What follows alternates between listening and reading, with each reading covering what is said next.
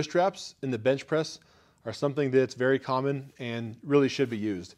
Some people can bench press very heavy with no wrist support and they have no problem. Others need to use wrist straps at very lightweight. I even like to use them with just one plate.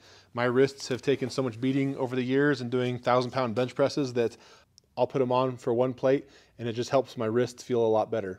And if you're one of these people that have problems keeping the bar, wrist, and elbow stacked, and you tend to have the bar drift back in your hands a lot, wrist straps can help you by creating the rigidity and support behind your wrist to keep everything more stacked.